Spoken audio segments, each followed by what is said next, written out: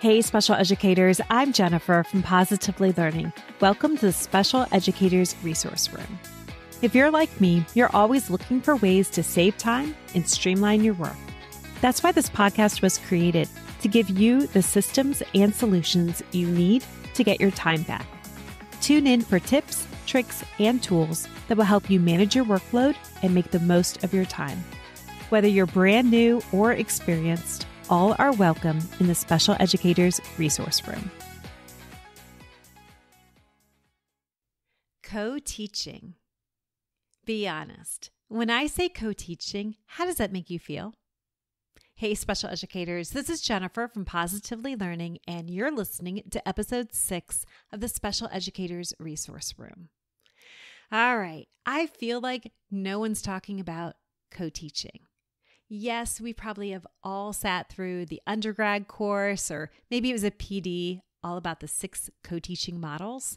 You remember the one teach, one assist, team teaching, parallel teaching, all great information, but it doesn't really capture how co-teaching looks and feels day in, day out in the inclusion classroom setting.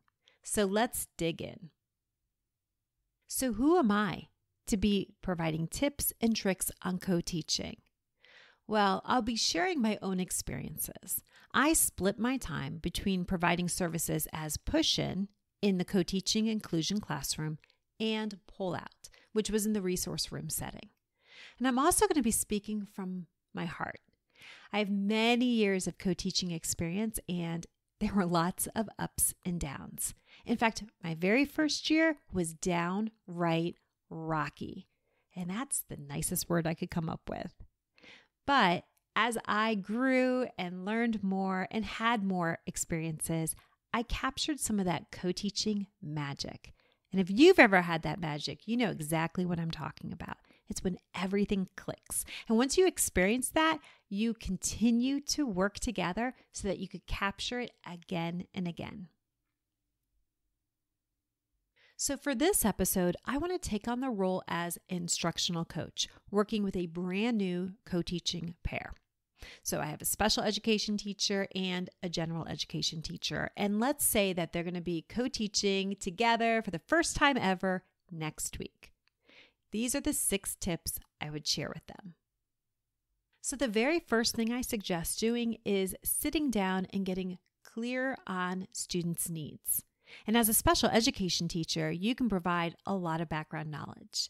You can share about students' goals and accommodations and their strengths. And the general education teacher can provide that clear vision of where learning is going. And together, you can get on the same page of how you're going to improve student learning and meet all students' needs. After you're real clear on that, then I would talk about your different roles and responsibilities in the classroom. It is a complete myth that co-teachers should be doing the same thing at the same time. It definitely does not look like that. Yes, there might be some overlap, but you also may have very different roles, but you're grounded in the same goal of meeting those students' needs. So this will help make sure that your lessons are aligned and you're both aware of what each other is doing and why. All right, so that's number 1. And number 2, I'm going to ask you to throw that out the window. Number 2 is to be flexible and open to change, because even if you have those wonderful plans, we just know that it doesn't always work out that way. If you can stay open-minded, that can really help prevent some frustration. So for example, if you have a whole group setting and it's just not happening, you can easily pivot and pull small groups. It's okay, because effective instruction can look and feel so many different ways.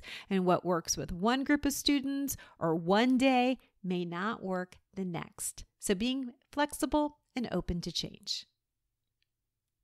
So step number 3 is all about differentiation.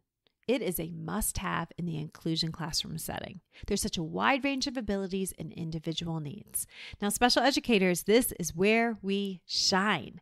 We have so much background knowledge and experience, and we can really help our co-teacher.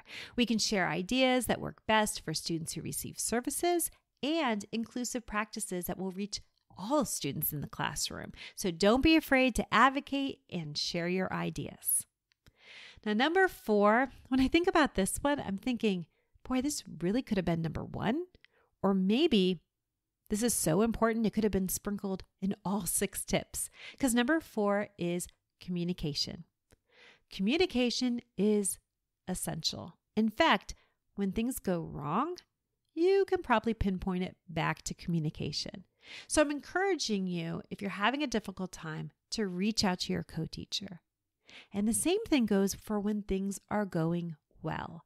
I'm one of those people that, even though I don't love it, I will bring up something that's difficult so we can find some resolution, but I tend to ignore when things are going well. I rarely stop to celebrate.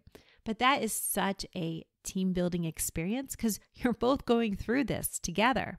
So keep the lines of communication open where you can help each other out. You can continue to improve your relationship. It feels a lot like a marriage. And co-teaching is a bit of a balancing act, like marriage. So it's important that both teachers are just checking in with each other on a regular basis so that we make sure we're still on track and the focus of student learning is still at the forefront. Well, this next tip builds right off the last one. Tip number 5 is to evaluate regularly. Once you have the communication routines in place, I want you to add checking in to evaluate what's working well and what needs tweaking. If you're checking in on a regular basis, you're going to be able to quickly identify those areas, make improvements, make adjustments, and that's going to be so important. When we don't check in regularly, that's when things start to fester a little bit. You probably know what I'm talking about. All right, and the last tip is to have fun. I just don't feel like we allow ourselves to have that much fun. And yes, teaching in a co-taught classroom is a lot of work, but it can be fun as well. So enjoy the time you have with your students. Enjoy the time with the teachers you're working with. These are the moments you're going to remember long after you leave the classroom, and I am definitely speaking from personal experience. So what did you think of those 6 tips? Was there anything that you would change or add?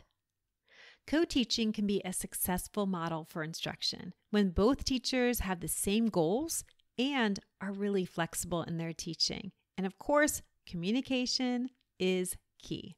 I want to invite you to check out the show notes. In the show notes, I'm going to put some links. One is to a blog post sharing these 6 tips plus those 6 co-teaching models. It's a great reference tool, plus there's some visuals. I also am going to link up a co-teaching binder.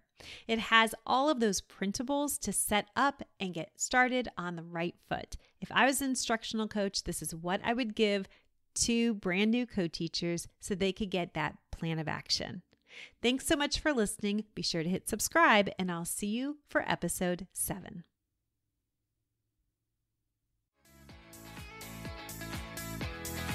Thanks so much for tuning in, and I'm dying to ask, what'd you think? Be sure to hit the follow or subscribe button so that you never miss an episode. You can find the show notes and links for everything mentioned in this episode at positivelylearningblog.com. See you next week for more special education solutions.